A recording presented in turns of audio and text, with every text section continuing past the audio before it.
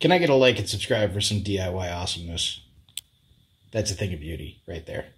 Hi everybody, welcome back to the channel. We're on something of a DIY odyssey here. During our last episode, we made this dual power supply, 2 independent circuit battery box. It's going to be used on my new Autopilot 136 from Old Town. And the good news is everything checked out. I've had this out in the water. I ran it for about 2 hours. I did not experience any issues with overheating of the battery. All the connectivity was great.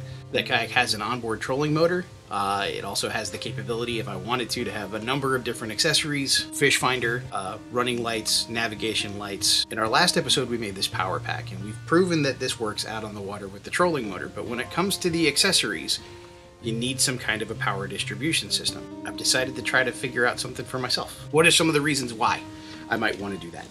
Well, I've made a list. You know I gotta have a list. No matter what happens, if you're gonna run accessories, you probably have to drill holes in your boat. A lot of folks that are running 136s or 120s, whatever, any kind of sit-on hull, there's a propensity to keep your power supply inside the body of the boat.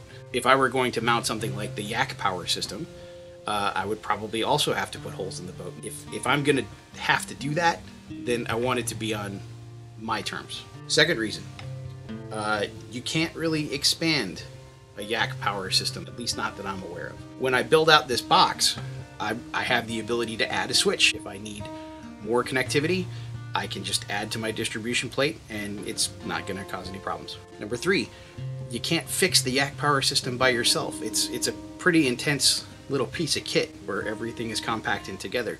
If I need to fix a switch, if something simple breaks, then I want the ability to go out there and spend $5 to get a replacement component and salvage my own gear. I don't want to be beholden to somebody else's warranty, and I don't want to have to wait forever for replacement parts to come in. Number 4, as far as I can tell, the Yak power system doesn't give me a voltage readout.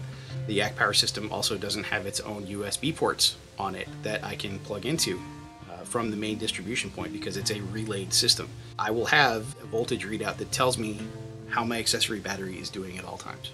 I will also have the ability to recharge electronic devices directly from the panel where I'm sitting. So I guess I kind of gave reason number 5 as well, which was the USB. But whatever.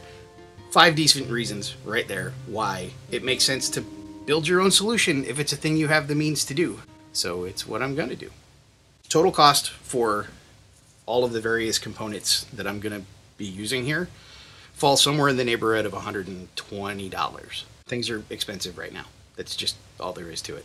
Yak power systems usually run for, I want to say, $89 or $90. The way I see it, I'm spending a little bit more than what the most baseline system would get me, and I am spending a little bit less than what a comparable high-level system would get me. Links to everything I used in this project will be posted in the description below. As we do with all projects, we start out with a roughly scaled diagram. Once again, I'm using my graph paper. Here we have a box, waterproof, rated all the way up to, I want to say, IP65. What is IP65? It's basically a measurement of how waterproof and dustproof a containment system is, which is a pretty high level. You know, would I hit it with a pressure washer? Probably not, but if that's something that I'm doing, I'm wrong in the first place. So we have our scale diagrams. We lay our box roughly over this, and it gives us pretty close 1-to-1 approximation of what we're going to be dealing with. So let's go ahead and look at how this box actually comes from the factory. These are lightly screwed in. Okay, so right off the bat, we see that we have this rubber seal, which will fit into this channel around the box, and that's what actually waterproofs this for us. Now when you're pressing these in, these are designed so that the seal is actually longer than what you need for the box. It's incumbent upon you, the person using the box, to fill in this channel properly. Again, you're looking for downward pressure. You're not looking to stretch it. You're not looking to like squeeze it in. It should go in super easily. You know, make sure you're going around these bends the right way. And then once you get to the end, you have to cut it off so that it marries up with that other piece of grommet, or the other end of the grommet. So let's go ahead and do that now. And once that's done, it's always a good idea to hit that with a little bit of glue. Now, I read the measurements off of Amazon before I made these purchases, and let's just say that these are not what I thought they would be.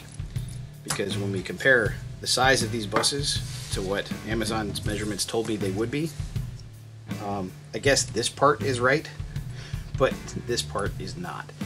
Now, that's not going to screw us up because we had plenty of room in here, but it does make things a little bit tighter. Let's count them out now. So we need 1, 2, 3, 4, 5 buses. All right, so we've discussed what happens off the bus. So once the positive gets down here to this bus, then that same 12 volts that's coming from the battery is now able to be distributed throughout the switching box really, really easily.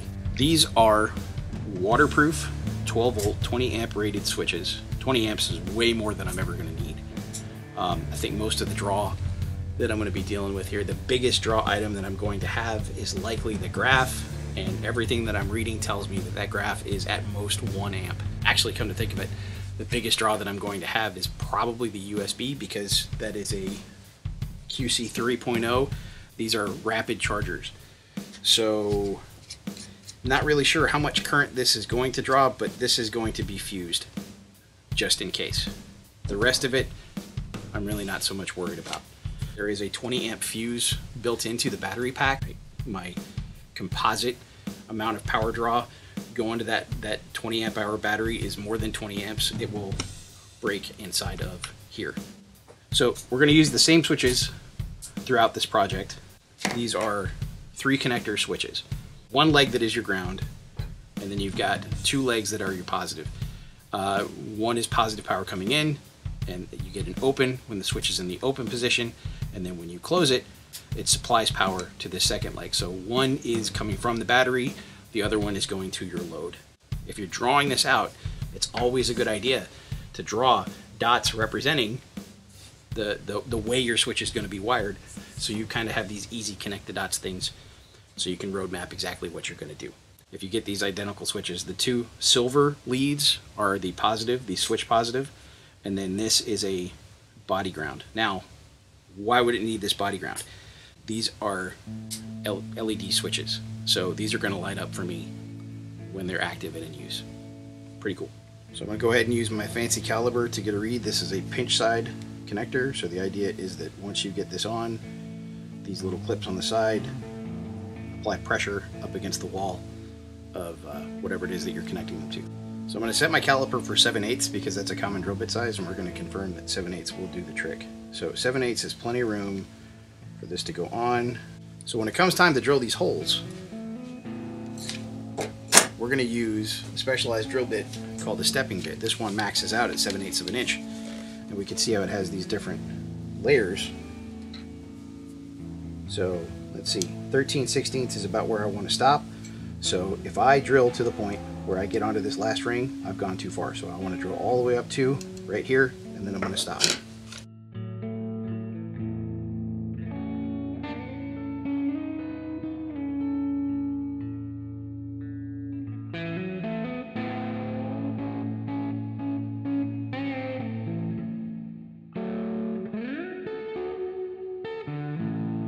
Okay, so that's our first one in.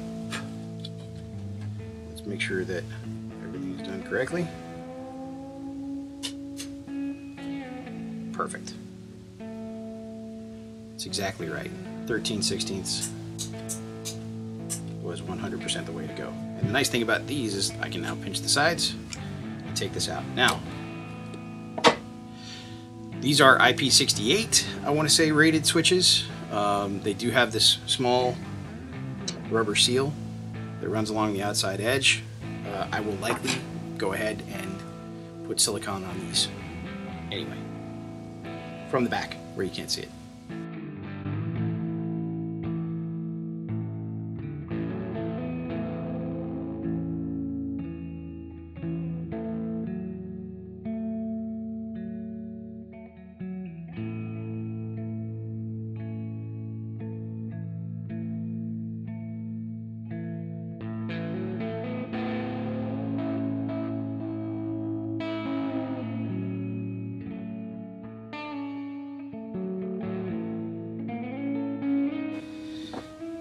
Do we want the voltage meter to sit on the top?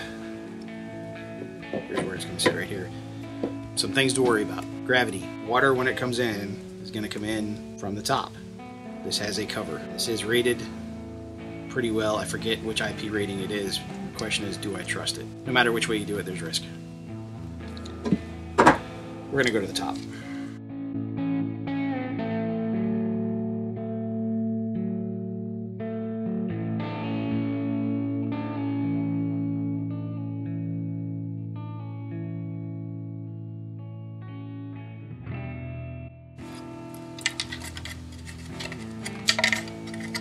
I will take that all day long.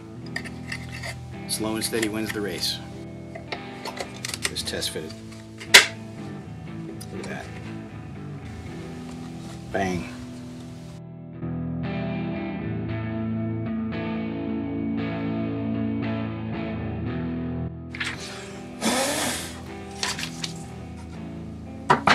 All right, we can go ahead and start getting our soldered line connections together. As we talked about before, the copper colored leads are the negative and the silver leads are the positive.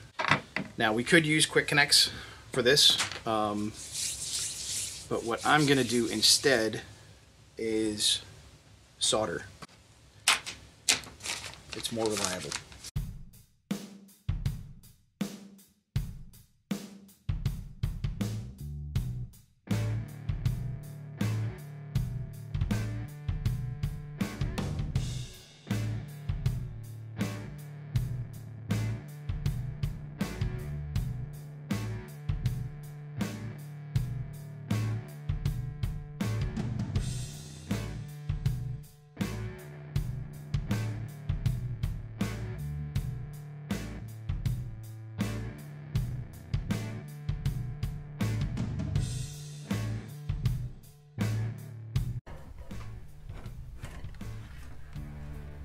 All we have to do here is strip off the leads and then wire them directly into the lugs.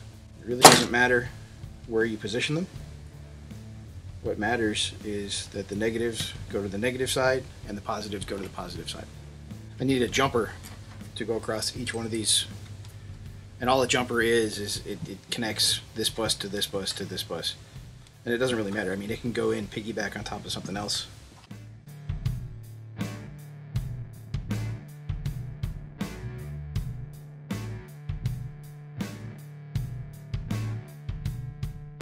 Now these glands have a washer here, they have a plastic nut here, right? And then they have the shank that comes out, and then there is this that goes over them. And as you tighten, I don't know how well you can see daylight through this, but if you tighten this, it closes around whatever cable you have fitting through here. So it's important that whatever connector you get, you make sure you get the right size.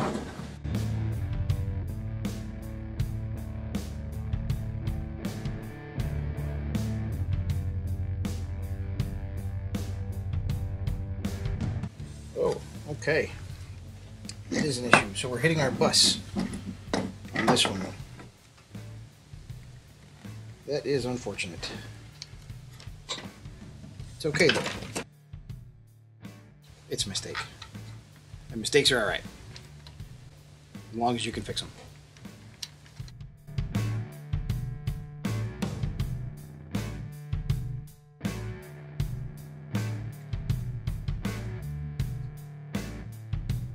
We're not going to worry too much about where these leads are going to go because we don't want to wire things into these switches until we're out there, like at the kayak.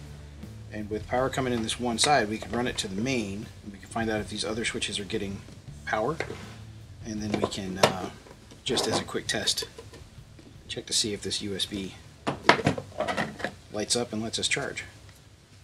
So do you remember when I talked about I was going to need a hole in the hull no matter what I did, right? You know what?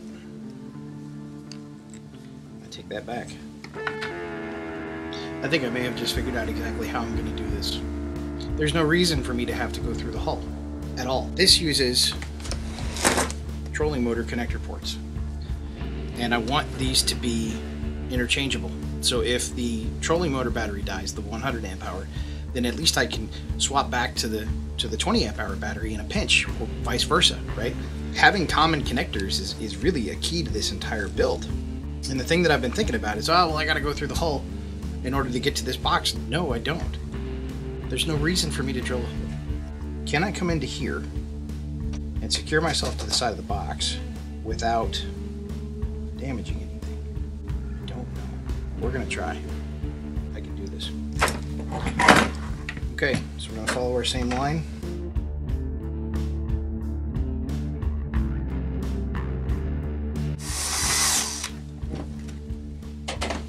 Success. Didn't ruin anything. For this to go in, doesn't interfere with anything. Yep. That's gonna work.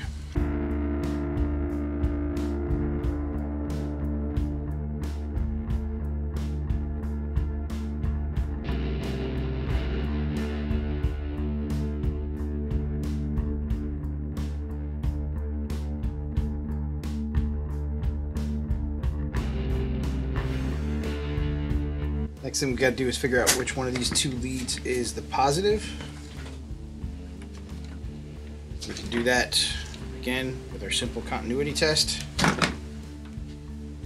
So plug this into the trolling motor. Let's go with this one. All right, now we go to our bus. All right, we got 0. Good. Other bus. We got 0, so the bus is working going across here. All of these should now effectively be hot because they're all tied in. Bang, we're at 0, so that's working. That works. Good. Good. Check our negatives as well. Make sure the bus is working the way it's supposed to.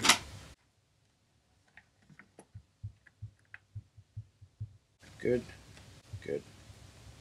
When we actually do go to run a wire to power a system off of this, you're going to have a red and a black that comes in through these holes. The red is going to go to the back of this switch, and the black is going to go down here to this bus.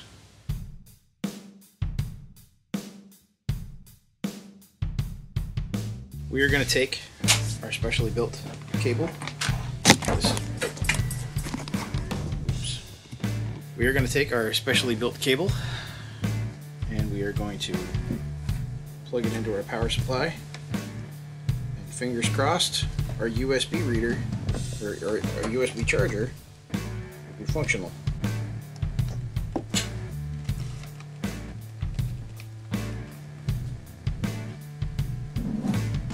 Alright, it's working. Now let's check and see if each of these lights work.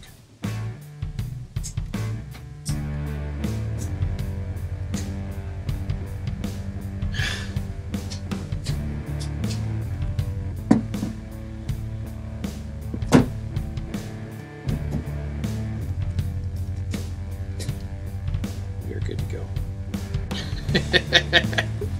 I need to replace this.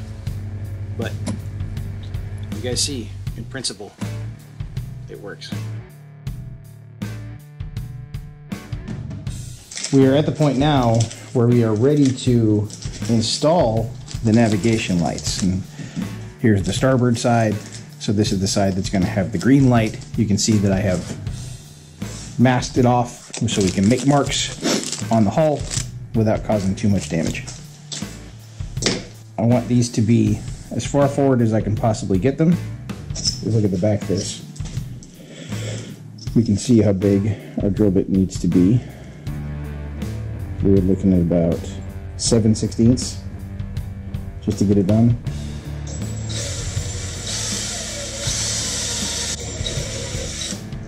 Okay, so now we're going to feed our lines through, and this is not going to be so we can wire it just yet. This is just to make sure that our marks are correct.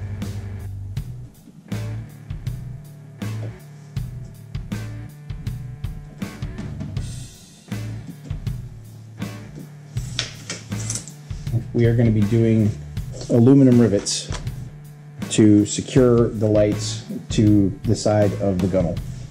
Of course, the benefit of using aluminum here is that it doesn't corrode. Make sure that they're long rivets so that we can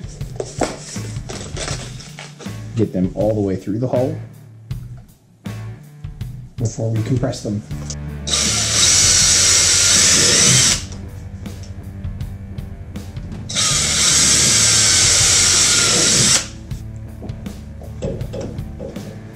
Good. Good. Here's the part that can be a challenge. We're going to take this open hatch, right, and we're going to use that to insert this metal nut. It doesn't really matter what the nut is made out of. All that matters is that it's magnetic. And then we are going to run this neodymium magnet, fishing magnet, along the outside of the hull. And we are going to use this string that's attached to it to fish our wire. Give you some idea of the strength here. Bang. I want to say this one is rated for 550 pounds. So, more than enough.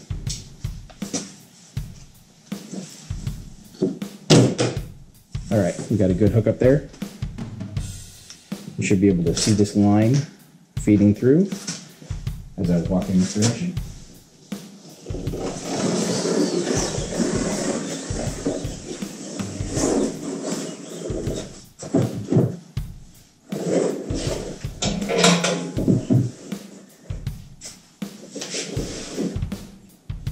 Now that we are over here to this portion of the boat, we can see the magnet is still securely attached to the hull, but I can reach into the hull and grab a hold of that nut, and my line is fished. Again, I want to say this is 14 gauge wire. You take the spare end of the string, and we are going to tie it off. That's plenty secure. We can feed this down into the hull. Now that's in the hull, move back down this way to grab our string. And we should see it feeding through from the other side. Fantastic. So we're going to pull ourselves out a few feet, because that's what we're going to need. Cut it off at the other side. I'm giving myself about, let's call it 4 feet. Now the trick for the navigation lights is that there's 2 of them. So we're going to have to split this out so that it runs to both lights. We're going to do that with butt connectors. If that falls back down into the hull, it's not the end of the world. But you want plenty of slack, because you never know. And this is going to get fed through here. Alright, there's the first one. Right? Now we do the same thing on the opposite side of the hull.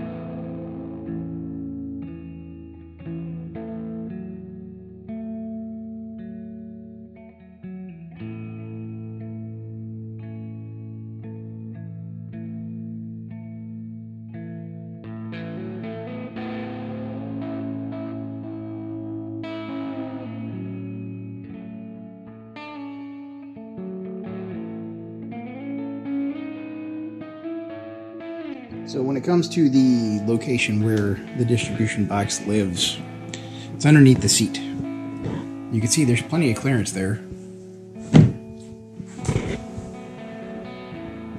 No issues at all. And the place where we're going to end up putting our access points is right through here. So we're going to drill a series of 3 holes. One for the graph, one for the nav lights, and one for the footlights. Alright, so once again, these are going to be 1/2 inch holes.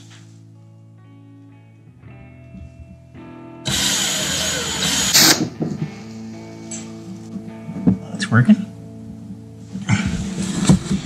Alright, first one's on. Hey, look at that. Much easier.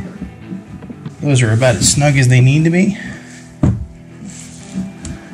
And now we feed our line through. Okay. We slide this compression nut back over it. Alright. Nice and snug. Good to go. So we're going to go ahead and leave this slack. We're going to do the wiring for the graph. These are the holes that come stock in the AP136 with these cool little guards. I'm going to go ahead and pull these up. And this is going to be for the graph. So we're just going to go ahead and push this through. Okay, so graph and transducer, those are good to go. Okay, so we're going to need to do the same trick we did before, but because this hole is smaller, I'm going to use a smaller magnetic item. Where'd the magnet go?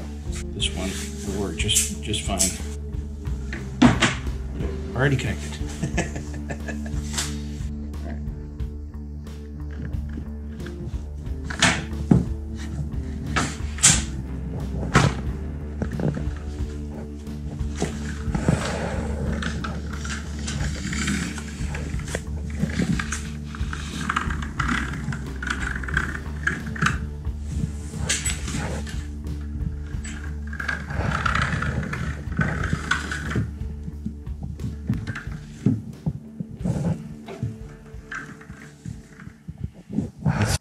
There it is.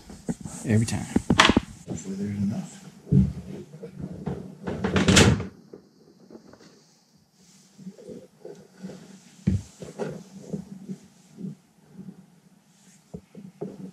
Fantastic. There we go. Feed this on back through. And I believe these are the only 2 we're going to do tonight, because I think I need more wire.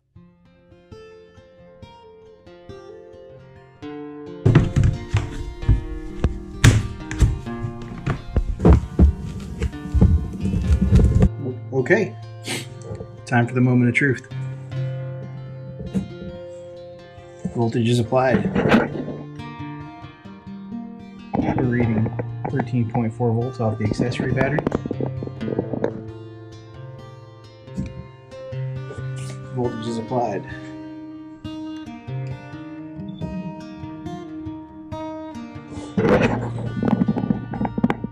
The graph is functioning.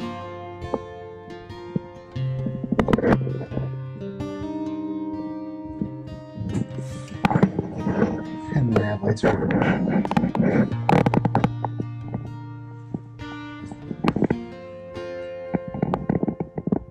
Look at that.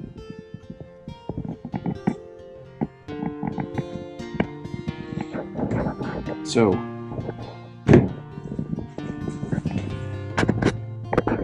whenever you're riding, there's plenty of room. Doesn't get in the way of anything.